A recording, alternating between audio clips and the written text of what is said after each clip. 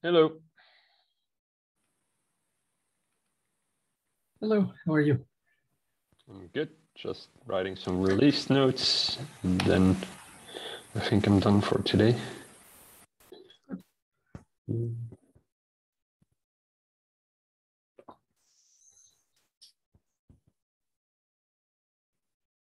So no Felix today. Timothy is joining, and then we'll see whether anyone else joins. Yeah. Do you know what happened to Carl? I don't remember. He stopped joining now for 2 weeks. Was he on vacation or? I don't know. I don't know. Somebody is just asking me for a meeting at the next hour, so I now have a hard stop. Damn it. Well, that's good. It's Friday. Well, Yeah. For me, it's Friday, meaning I shouldn't work too late. That's good. Yeah. Is the beer ready? Is the beer cold? I already had one.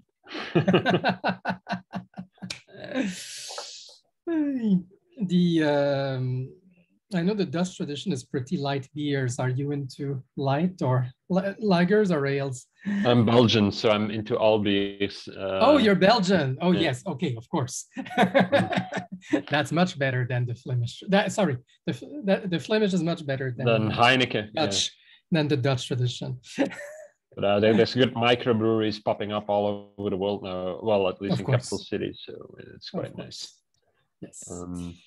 I so miss the variety of the beer scene. Now that I'm gluten-free, my choice is ridiculously restricted. Yeah, although there's some good gluten. There's good ones. There's at least a offering nowadays. In the past, you didn't have a choice. Now you can choose. Or only horrible things for a long time. Yeah. No, there's actually a brilliant gluten-free microbrewery right here in Montreal.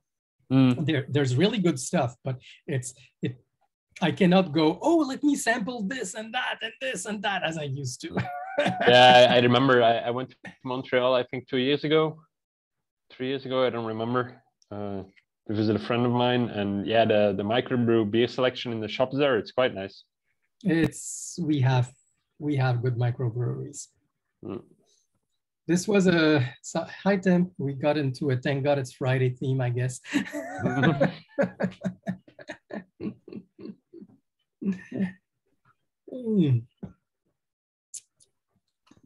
And we're waiting for our benevolent dictator for the day.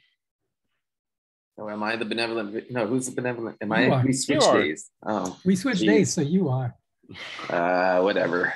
It's a continuation of what we were doing, right? Yeah, well, we said we would get into what is in a rich topic, and I did spend time on that. So if you want, and we can start digging into this. I've put it all on the Google Doc. Right. So it's from what's part? Yeah, I've selected the first line. So if you go to my position, you should be able to see what I've written. It's not that much. It's just starting point, a seed. Right.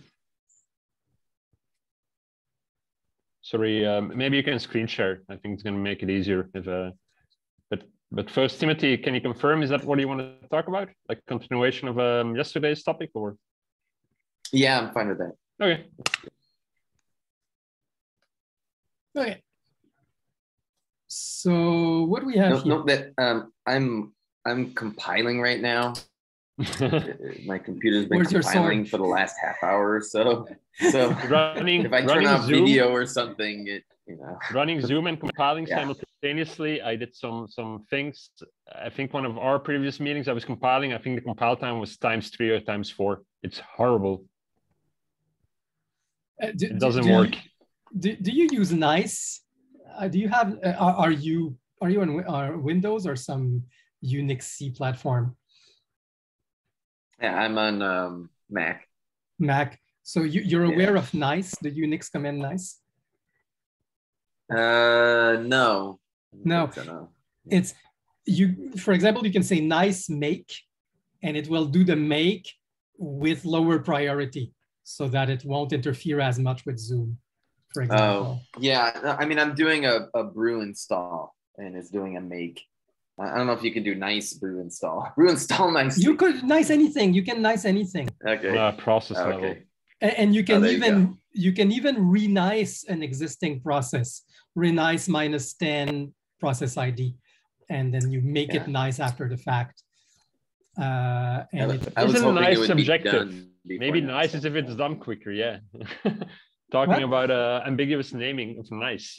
Like, isn't nice that it's done quicker? No, nice means that it's nice to other processes. Paris it's more is nice. It's more cooperative. Yeah, that is true. I mean, the reason why builds take up so they use up all cores, right? Like with parallel builds and. Yeah. Well, you don't have to make -8, I guess, is the number of processor plus or -1 is what most people use. Anywho. Yes. Okay. Let's actually start. So I don't know what's the minutes mark here, but if there's editing, it should be here. 5:08. Excellent. Yeah, but we didn't start at the hour either. So in the recording, it'll be plus a minute. Whatever. It's 56, probably 10 minutes. Okay, so what's part of a rich topic? First, we're speaking about immutability. There's an immutable payload and mutable calculated state. And it's about deciding what's part of the payload and what's part of the state. And anything that changes the definition should be part of the payload. And that's not always obvious, because new things around the definition sometimes change the definition, because the moment you're aware of that, it changes your concept of what the thing's about. But on the other hand, you don't want to put too much into payload, because then you get into too many update cascades, and in some cases, circular update cascades. So in particular, you don't want to put links and backlinks in the same payload. I'm very confused. There is an immutable payload, but some definitions change the payload. Some relations should be embedded in the payload, because they change. Okay. The relations change, and in which way? I think you're overloading the term immutable here. Immutable conceptually, or immutable from a data modeling perspective? Because it seems like you can drop immutable here, I think. What is both? It's immutable. How can the payload be immutable if changing a relation changes the payload? Well, what it means. I think this is talking about payload? Like definitional claims. Is this like definitional claims versus other claims about something that aren't? That's a perfectly valid example. Okay, what I mean. Okay, good point. What I mean here by changing the payload, meaning I'll create a new topic for this with the relationship embedded. I'll mark the old one as replaced by in the state, of course, because I can do it in the payload, and I'll create an upgrade relationship. Okay. That's what I mean by changing the payload here. There was a lot of implied things there I didn't read into, but okay. No, but you're absolutely right. That's change the definition and should be part of the payload.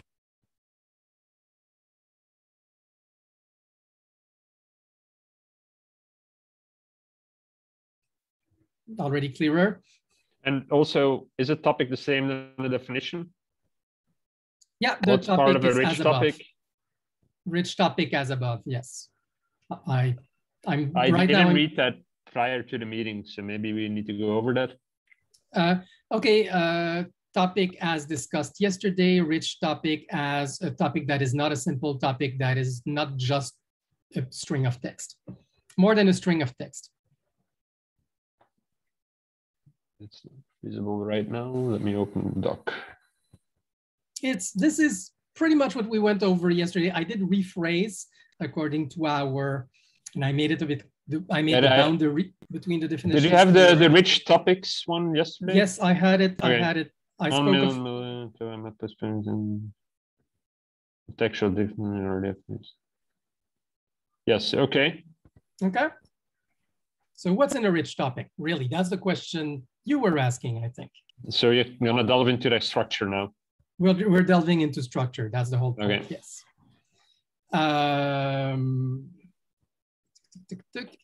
Okay. Some relations that change the definition should be part of an updated payload. In particular, if A is a component of B, that must be in the B payload. Also, what is that, the relation or B, or what is that? A is the component, like the example is Paris is nice. Paris is a component of the claim Paris is nice. If I say Paris is the capital of France as part of the definition of Paris, then I must have France. A must be in the B payload is what you're writing. That refers to A. Right. Yeah. All components of B must be part of B's payload. Because the indexical reference that here is highly ambiguous. Oh, yeah, that was written fast, but let me refine that. So A must be in the all B components payload. Of B. Yeah. A is a component of B. A must be in the B payload. Is what you're writing. Oh, the relationship exactly, which is something different. Yes, which points to A. You're absolutely right. That was ambiguous. Thank you. Well, it still is right now. I'm not certain. And also, are we delving into data modeling now then, or is it still on a conceptual level? I guess it's in between, but I want to be clear that a lot of that, no, I think it's, okay, the question here, and it's a bit in between, to be honest, is what is a definition? How do we define concepts, claims, and so on? And how do we distinguish, I mean, that's what Tim started saying, the definitional properties from empirical properties, and how do we know that this is part of the core definition, meaning if this changes, we're not speaking about the same thing, the definition's changed. Or at least we want to know that the definition's changed. Does that make sense? Oh, well, what do you mean by change? That there's new interpretations of the definition or refinements or? Okay, valid question. Okay, I have a definition of. Because nowhere in your previous terminology did you talk about changing things, right? You introduced refinement. Yes, that's correct. But that's correct. That's correct. But changing, I did say no. If there's, okay, fair enough. When I say change, of course, it's all immutable. But what I mean is, yes, there's a refinement and there's a clarification, maybe. Clarifications and refinements often coincide. And, sorry, narrowing, not the refinement, the narrowing. Yeah. And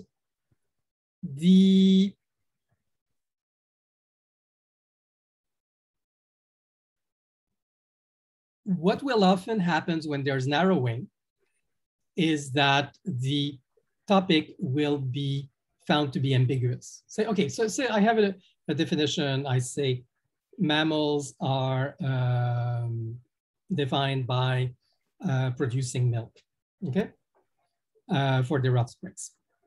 That's my initial definition of mammals. Let's go with an example. And then I find that, and otherwise they're vertebrates, let's say. And suppose vertebrates is defined, and I'm not going back on that. And then I find another vertebrate that produces some substance that is used to feed the animals, but it's not milk for some reason. And there's, a valid reason why we can say this is not milk and why this is not endangering the definition of mammals. So I would come up with a narrower definition of mammal. Narrowing. Yeah, a different narrowing, saying, by the way, mammals they produce milk for the children, where milk is defined by these characteristics. It's interesting that you say a narrower, because I don't think it is narrower, but you're changing it. Yeah, well, I am changing it. And that means at this point, there's two narrowings and the original definition becomes ambiguous. because the original you started from nothing. You started from one topic. I started with one topic. So what you're essentially suggesting is if you want to do this operation you're talking about right now, you need to introduce an underlying new broader topic first, a broadening. Introduce a new. Okay. No. I'm saying the original topic, which was mammals with imprecise milk, say. Yeah. And then I'm being a bit careful and say, okay, here's mammal with a more careful definition of milk. But doesn't that contradict the previous one? It's absolutely, that's where I'm getting. And there's another, and by the way, here are vertebrates that do this other kind of milk, which is not about mammals. And hence this original definition now has two narrow wings and hence is ambiguous, right? And that's why I can say it's been replaced by two definition, one which happens to use the same term, the other animals or whatever, and so this is a way in which the definition of mammal has been replaced. But the topic, the original topic, which was ambiguous and which was supposed to define mammals, is now ambiguous, has two narrow wings, which don't have necessarily a useful superclass. I mean, they have vertebrate, but the useful superclass is not supposed to be used with the same term as either of them. And so it's a real ambiguity. Okay, so all things short, what you're saying is if the topic is ambiguous, because that was already defined in your terminology above. Yes. Absolutely. Mm-hmm. Absolutely. So is that clearer here? When I say, because we started from that, right? If a that by the way is what I mean by updating or changing a definition. I'm declaring a definition ambiguous and there happens to be another non-ambiguous with the same term, and that means the go-to definition of that term is not the same anymore. Yeah, I mean, this is purely linguistic, but I wouldn't write must be in D, because then you're hinting at data modeling. I would say is part of, or is considered part of the B payload. Understand what you mean. So the B payload includes. Yeah, there's also the question of your definition of go-to. The go-to is, it's hand-wavy. Yes, it's not always unique. It's not always unique. Just as go-to is contextual. Yeah, no, but I mean, in the dictionary, often for a word, you'll have entry 1, entry 2, entry 3, right? Multiple entries for a word, same thing. But the idea is to remove the ambiguous ones, and so that you only look at the non-ambiguous ones. So you remove the ambiguous ones from consideration.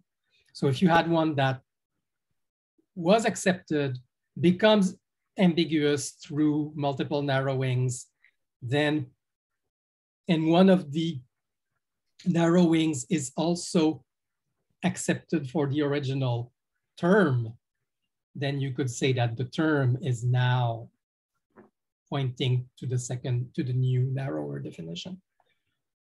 That's one way of doing redefinition without mutation.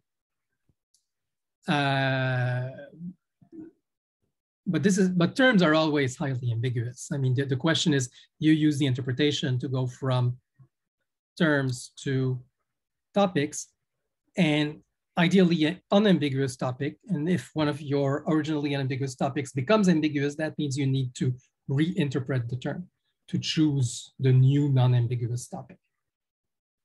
Now that was said above. Okay, so back to what's part of the payload, what's part of the... So let me try to paraphrase all this, because I'm not happy with the language here, but I think I understand what you're saying. It's simply saying if a topic is composed of other topics, and the topics it is composed of turn out to be ambiguous, it's an indication that the original topic that is composed of the ambiguous topics needs to be reinterpreted. Is that what you're saying? That is true for any relationship which is part of the payload. And why do payload matter here? The core of the definition. I did say the payload is like the core of the definition. What? The definition of the word topic, or no? What does the core of the definition mean? That's why I originally that's the first fair question enough. I asked. What I mean is here the rich topic is seen as a definition of a concept, right? Forget that it's also associated with the word, but it's okay. That's why I ask. It's definition and synonym of topic, or yes, up to a point. Well, of rich topic, it's not any string, and that's why I was reluctant to put stripped symbols into topics, because here I mean those topics which are really concepts and not just arbitrary strings of text. And that's and non-ambiguous. I thought there was a distinction between symbol and topic. Yes, exactly. Well, I mean, we did say some simple topics can have only text in their definition. Yeah, but what text? Not text that refers to a concept or tries to be a concept. Yeah, because I thought your distinction between symbol. I thought your main and only distinction between symbol and concept was exactly that. That symbol could be totally meaningless, and topic wouldn't be. It would try to represent the concept. That is correct, but it's. I feel you've been pushing me towards conflating symbol and topic, so I'm reiterating the distinction. Okay. Yeah, I didn't read the update, so I just have the stuff from yesterday in mind. So maybe no, it's not that profoundly different, but I'm still struggling. I'm still actually tempted to conflate them, but that would change the whole vocabulary. But we need this distinction between topics which act as definition, and in particular, all rich, unambiguous topics are supposed to act as definitions of concepts. And what does that mean, to act as definitions? It means that from reading and understanding the topic, you're supposed to have a good idea of what the concept's about. It's supposed to evoke the concept in as unambiguous a manner as practical. So you're saying topics can be ambiguous. Yes, that's what we discussed yesterday. Yeah. And you're saying that definitions aren't ambiguous. So can it be that you can say that definitions are non-ambiguous topics? I'm saying, well, it's always aspirational, right? But it is, but if okay, let me rephrase. Each proper topic, let's avoid meaningless sentences, is an attempt at defining a concept. It may be a more or less successful attempt depending on how ambiguous it is. But even ambiguous topics are an attempt at definition. It's just a failed attempt at definition. Mm-hmm. And so we can say what's in the topic structure is. What is a topic structure? Because I think you're referring to relations to other topics right now, or not? I'm trying to draw this distinction between what's within the core and what is around it. Yeah. And that's exactly what I'm trying to do. So the core of the topic structure, when you do a relation, is it in the around mutable part or is it in the core immutable part? Well, when I add a relation, conceptually speaking, whenever I use conceptual language, when you talk about relationships, it's outside of the concept you defined. So like if you define a word topic, which you already did, then you talk about relations between topic and other entities, it's outside of the definition of topic. In that sense, I think you already defined it in what you wrote above. No, and here I disagree with that. I'm saying some of the relations are structural, and adding a relation means, oh, by the way, the topic now, it's for some relations, and that's what I'm trying to distinguish. For some relations, the relation is structural, and that means if I'm adding a relation, it means that topic has become obsolete and needs to be replaced by one which incorporates the relation in the immutable core. Yeah, but see, the confusion here is that what you're talking about, you're using ambiguous definitions of topic here. In one instance, it points to this one thing. In other instances, it points to topic and relations to other topics, which is confusing. No. Okay, that's a misinterpretation. Okay, I understand what you're saying. You're saying that if a topic is ambiguous, which you can derive by looking at whether or not there's refinements or whatever, like the definition of ambiguous that you have written above, which I liked, then it's not a good definition. And the definition here is some type of intent of something that you want to use probably to compose other topics out of, because then you have well-defined topics that are not ambiguous in turn. So I think I get all of this. Good. And what I'm saying now is we agree that, for example, the narrowing relation may introduce ambiguity on a topic. And that means we want people who used to point to that topic to now point to the improved narrower, one of the improved narrower topics, right?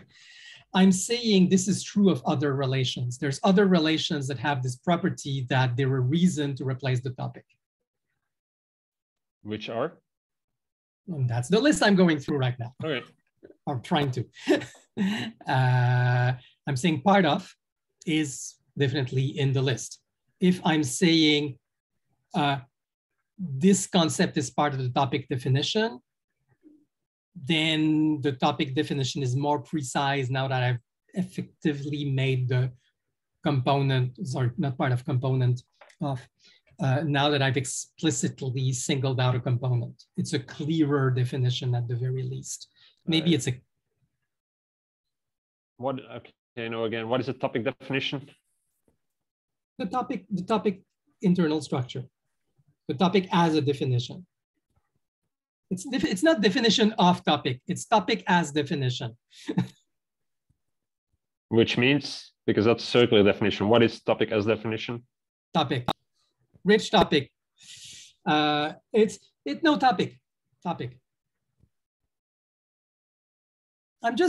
Definition is just a lens through which to view topics. It's not a separate object. It's not a separate property. The topic viewed as a definition, thought of as a definition. So a definition is a topic viewed as a definition? Yes. Okay, where, when, and how do you want to use this? As a matter of emphasis. We could always use the word topic or always use the word definition. Maybe it would avoid this conversation, but I think both play a role in understanding. I'm just realizing they also play a role in misunderstanding.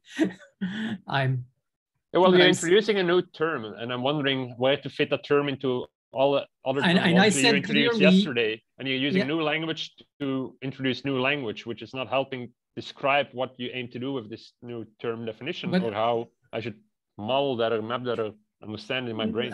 Okay, but I said about 20 times now, consider them synonyms. That's it. Consider top definition as synonym to topic. Okay. Okay. And then your point is? My point is, I'm trying to see what relationships are part of the topic structure or definition structure, same thing. Core of the definition, same thing. But you have defined topic before. So yes, your definition of topic did not include relationships. You talked about relationships between topics. I said topics. No. And that's exactly, no, sorry. I'm saying very clearly, I spoke of relationship between topics. That does not mean that the topics are not part of the structure. Some are external, some are internal. I'm trying to determine that now. Part of which structure? The content of the topic structure, the topic structure. What's in the topic? Isn't that the question? What's in the topic? I mean, topic is a data structure. I said the content of the data structure is left undefined for now. Now we're trying to define it. What goes in the topic? What goes in the topic structure? I'm saying among the relations, some will remain outside, some will go inside. That's all I'm saying. I don't see why this is so complicated. You are doing data modeling. I am doing data modeling, yes. Okay. In which language and what are you modeling it in? Natural language right now.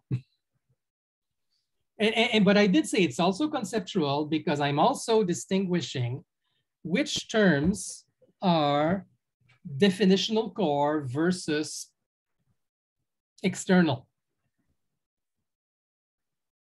Yeah, can you scroll up the definition of topic? Sure. An immutable data structure. So immutability is a part of the definition of topic. Correct. So if you say relations, you want to include, but again, the question is, are you talking about data modeling or conceptually? I'm telling you, if you're talking conceptually, it's impossible to have this working definition of topic, an immutable data structure, and say that the relations are included in this immutable data structure, in this topic. If you include them in the topic... Hard disagree. Okay. Okay, because this is for me a conceptual definition. Topic can literally be replaced in any sentence where topic is used with an immutable data structure. You're saying should the link to other topics be included in the topic? Replace that. Should a link in the immutable data structure be included in the immutable data structure? I would argue no, because the links change. You can add new links.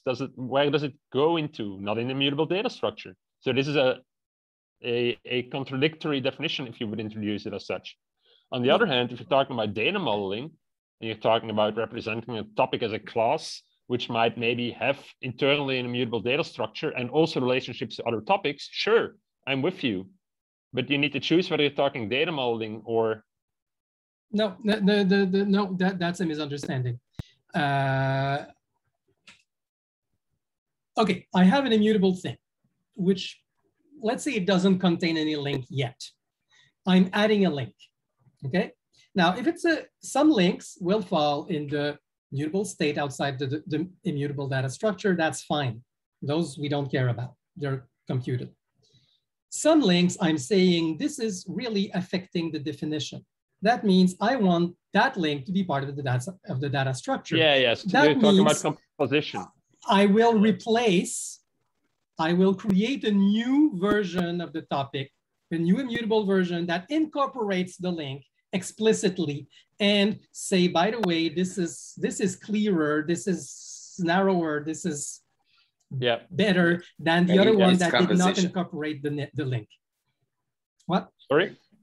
It's composition. Yeah, it is composition. Composition is included, anything else isn't. That's a traditional, Yeah, it is refinement wouldn't be included, narrowing wouldn't be included, but composition would be included. Yes. With you. And now we can go, and I said composition among others. So that's what I was going through. I'm trying to, yes. Composition, definitely it's part of. If the component relationship came from an adornment, that's also in the payload. That's also part of the inner structure. If A refines B, it's part of A's payload. I'm a refinement of this.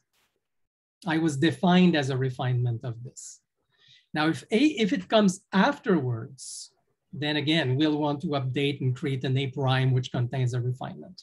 So I wonder, so I get it, but I wonder, is it a data modeling concern? Is it a conceptual concern? Because I wonder what's the benefit of conceptually considering the backlink in... not the backlink here, the link only. The backlink is in the state explicitly. Yeah, exactly. The backlink doesn't belong. That's a pure implementation node. Okay, it depends what I mean by backlink. But yeah, so you're saying that if something refines something else, the thing being refined is part of the payload or the concept essentially. Yeah. Now, this is not always true. If I define the refinement after the fact, and I should definitely take note of that. Exactly. That's why I would argue conceptually for me, it doesn't make sense to say that because it precludes using language such as drawing refinements between two existing topics. So for me, conceptually, it's much more useful to say that the refinement is outside of the two topics. The refinement is a relationship between two topics. That's the language I would use. And what I'm saying is I'll create an A prime in that case, because what I'm saying here, and that's really important, is if A is a refinement of B, and maybe that's a mistake in this case. I'm beginning to have doubts about this one. No, refinement, that's correct, not narrowing, refinement. If it's a subclass, I want to say, well, this is a subclass of that, and that's essential to its definition. Again, that was not narrowing. Yeah, I think, yes, I see why, because it's more akin to the composition nature of then, yeah. Yes. So yeah, narrowing would be the relationship and refinement would be more akin to composition. Yes, I think I can follow. Yes. And now distinctions, because that's really an important case. I'm saying I have A and B are distinct using this property, like, and probably I'll have both be, A and B are subclasses of C, they're refinements of C, then it should be part of both the A and B payload. Saying, A and B are both kinds of C, and they're distinct because one has some property and the other doesn't. And the distinction says true property P, I should say.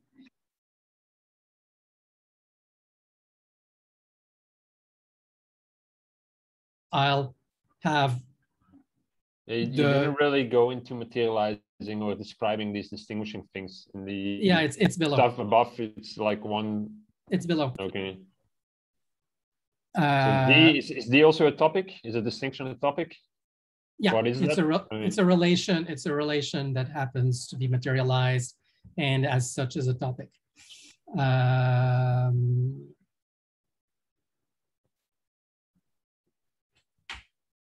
I'm saying, for example, I'm saying the difference between Felidae and Canidae under mammals is the presence of, I don't know what bone. That's how we know that it's a feline and not a canid. And yes.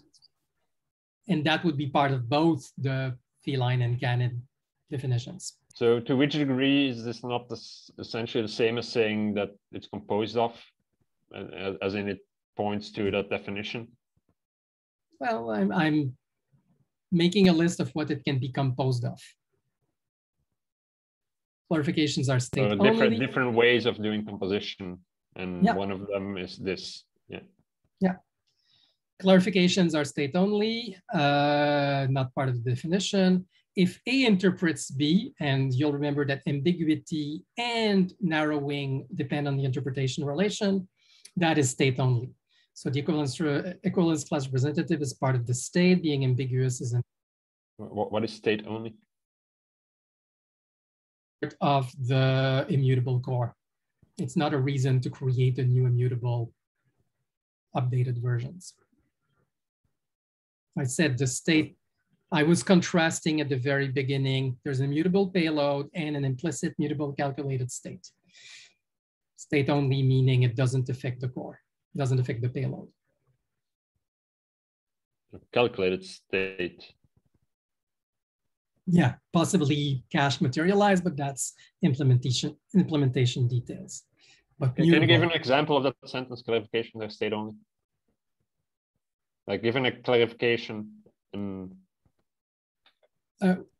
not sure what you want. That is not clear enough, the implicit mutable calculated What state. is a clarification? Oh, clarification. There's a clarification relation, right? It's also a relation. But there's a relation between two topics saying this is the same concept but defined in a clearer way. That's relational. That does not affect the definition. The topic, yeah. Yeah, and it does not affect the core of the topic. Of neither topics. Correct. Okay.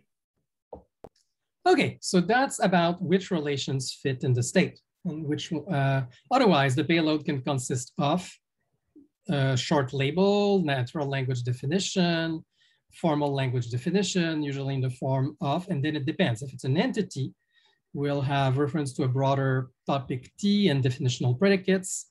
which are probably the same as distinctions below. And that is not, that's just a no I was writing, but decided it's a no.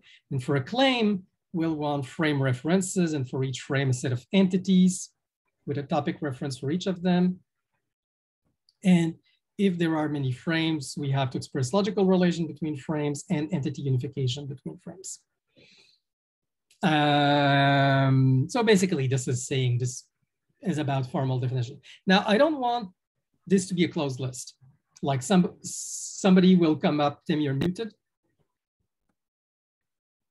Okay, there may be multiple formal languages. There may be multiple, I did make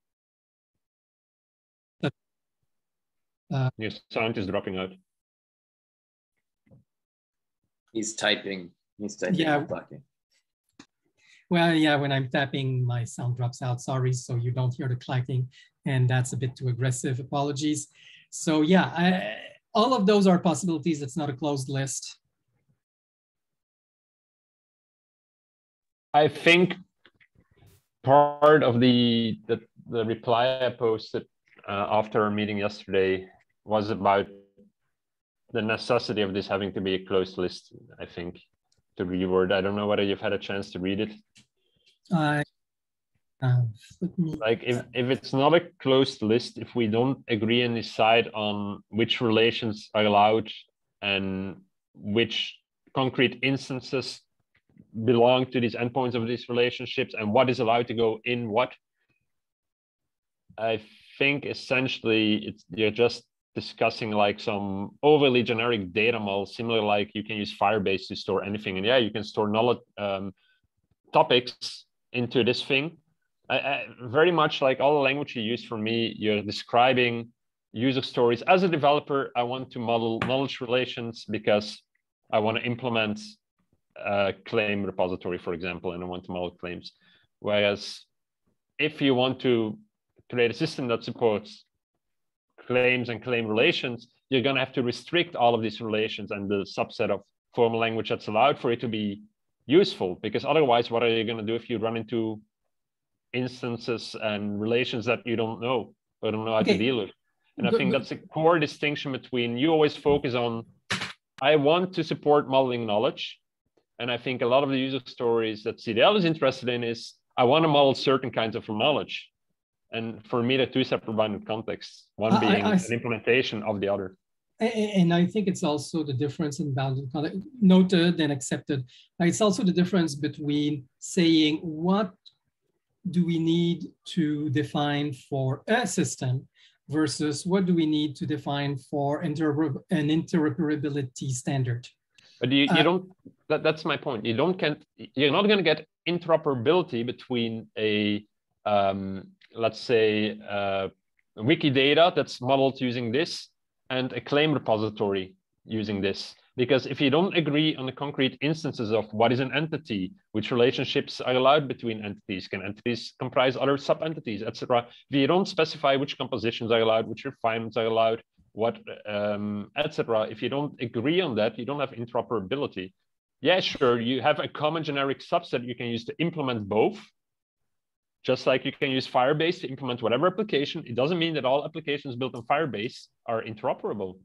I think the Firebase example is a bit extreme. I see what you're saying. It's not totally right. It's not totally wrong. No, it's but I'm saying you're stretching the analogy. The only interoperability are the generic abstractions you share. Let me answer a bit at length. I think I agree with you that when I say open list, I do agree that there should be a list of, these, for example, these entities have meaning and have to be shared meaning, otherwise we can't interpret at all. When I say open list, I can see somebody saying, I want to declare an extension and this is how I define meaning.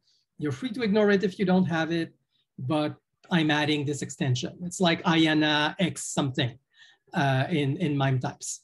I don't think that's wrong. That's what I mean by open list. Okay, you're hinting at you do share a common subset, but you can add your own, and ignoring them doesn't impact the compatibility. Right. I mean, it's still a big assumption, because essentially any system that requires these specified types of relations to be interpreted, you're no longer going to be compatible with them, right? And my second point is compatibility for what? If we have the interpretation relation, the interpretation, like suppose I get a topic from another system, which for me is gibberish because it happens to not use any of the common things, and it's, you know, but I do know that it's being declared as an alternative to one of my topics. Yeah, so the generic subset, the abstractions you share. So yes, the relationships you share, the refinement, the narrowing. But if you don't know what the topic is, narrowing of what are you, which use cases across systems are you supporting? I'm supporting the fact that I can look at claims about that topic, even though I don't understand, I know it's equivalent to one of mine, which I do understand. It's enough. I can say those claims apply. I can say, oh, here's an ambiguity declared. Again, I can't analyze the topic. I still know there's a problem. Now, of course, I want to look inside the topic and see, okay, how is it different, blah, blah, blah. And maybe I want to translate the topic into the concepts I have, and maybe those will be common, those will be extensions. It shouldn't matter. What I'm saying is the relations define enough to handle a slew of use case, even if the topics were opaque, which they won't be because there's still a pretty important non-opaque subset. Well, the relations, the abstractions you share, the abstractions that work on the abstractions, but none of the specific cases are the ones that are supported. And those, I mean, this is not nothing saying here's. But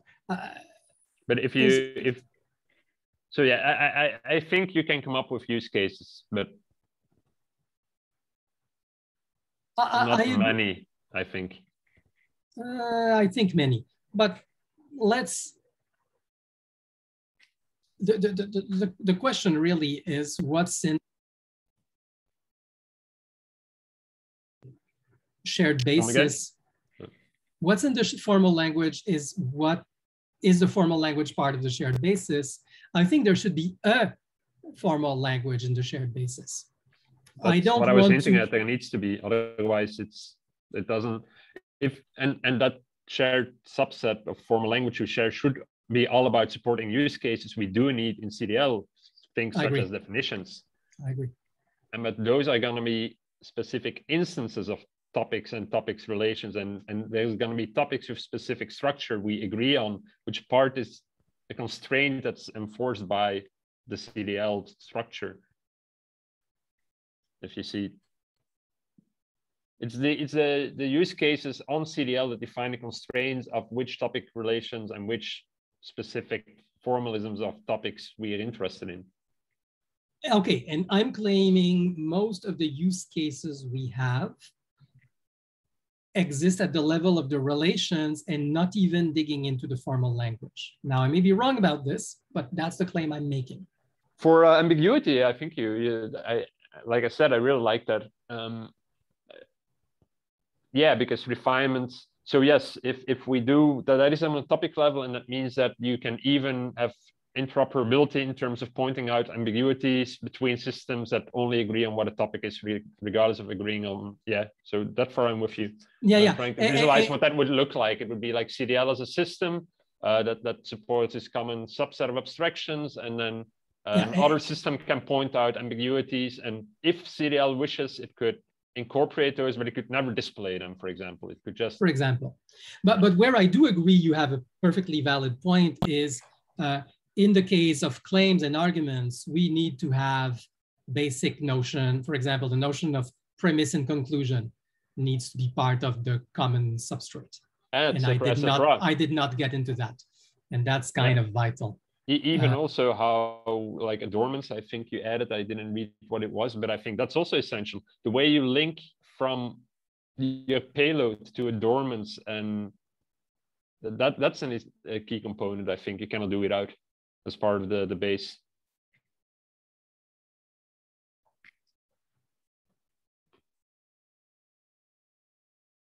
Like the payload needs some type of way of pointing to subsets of that payload to be able to support an abstract notion of adornments that are supported across different systems using this type of abstraction. Correct.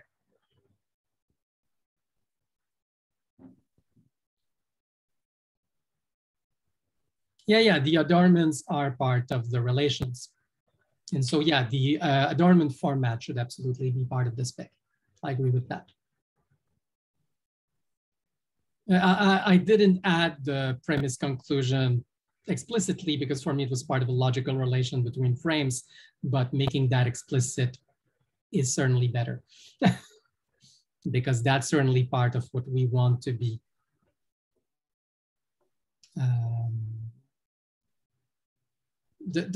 And it's true that when I say they're optional in the sense that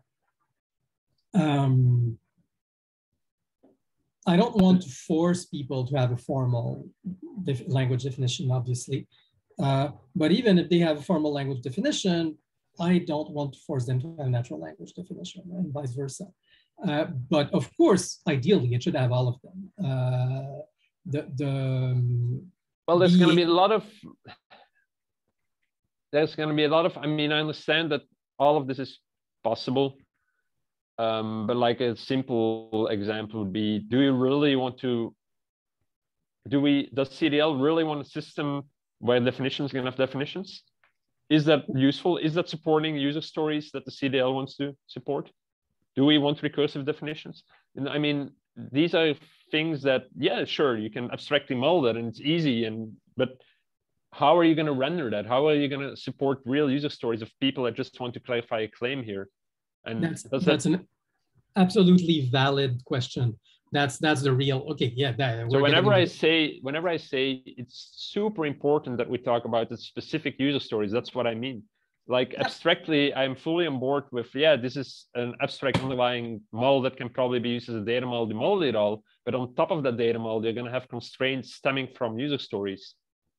Yeah. And sometimes they might be purely practical considerations because doing full recursion on all of these concepts and coming up with a user interface that is able to render them, or having humans that are able to comprehend them.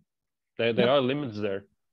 And this is why it's important for topics to have a natural language short label so that we can include them in something else through the label. And it's even though the full description is not there. If it's a full description with tons of definitional predicates and this and that, you don't need to render them every time you mention it as part of the claim. If it's even possible to render these, is it going to be a short label at that point? You can ask. Yeah, but that's distinct from the short label, right?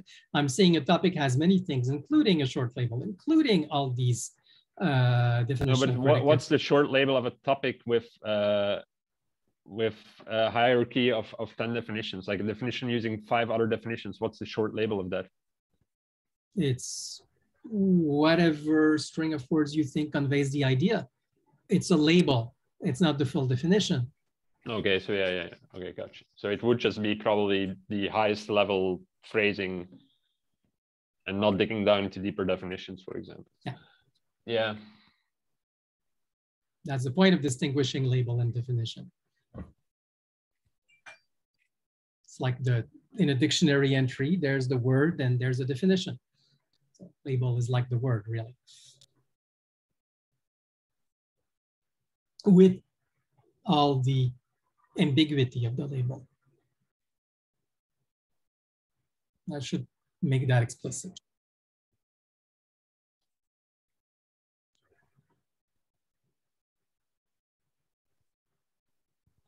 Yeah, so I mean, I think I like most of this. It's similar to, I mean, you've talked about these concepts many times before. I think I got most of them. Like I wrote yesterday, I think that the main revelation for me was really how you define ambiguity. It's super useful. And like I said, I think we need to pick that up in the glossary meetings because it's useful to have a definition of that thorny topic. We had the distinction between Paris is useless ambiguity versus mammal might be, well, no. Animal might be a useful abstraction, for example, or not. I mean, I like that.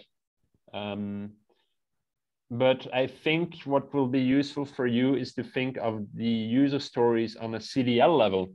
Yep, that's clearly the next step, right? That work on these abstractions. And it would indeed be like having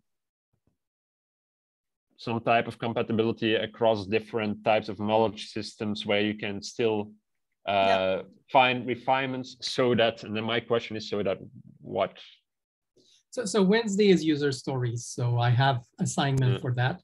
Now, and what I'm asking you is, feel free to add to that. Like, this is just me. That's almost, brain dump, and a very short one at that. What do you see missing in there?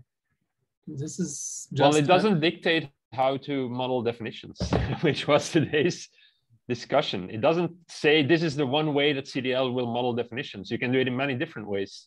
Oh yeah. Well, again, that's what's missing. But that is for me a separate question, in the sense among those possible ways which will be enabled by the interchange format, which one will CDL choose? But I do think that for CDL, it will probably mandate all of these, except probably the last one. And that's it, really. But it did mandate, among those relations, some of these have to be part of the state. For me, that was really important. I know we argued a lot about what it meant to add relations to a immutable state, but for me, this was fundamental work. No, I get that composition, like definitions indeed would be part of the immutable state, if that's what you meant. I agree. And really the most important, and as far as I'm concerned, you could have a definition that is totally lacking a formal language definition. It's just a label and all kinds of relations. And that might be, it's not as powerful as we want, but I'm making the claim that it will be usually good enough to distinguish the topic from alternate meanings, or to convey what the topic is about. The whole making a formal language definition, for me, is less important to most use cases than establishing distinctions. That's a claim. You're asking me what goes in the thing. The distinctions go in the thing. That's fundamental. They are the most important part of the definition. And I have a hard stop. But so, yeah, try to formulate user stories then in terms of definitions. Yep. And how that overlaps with the terminology you use here. With, is that then a composition or a distinction you're introducing? Yeah. I think I can use some more clarity there. Fair enough. Cool. Talk to you next time. Have a nice weekend. You too. See you.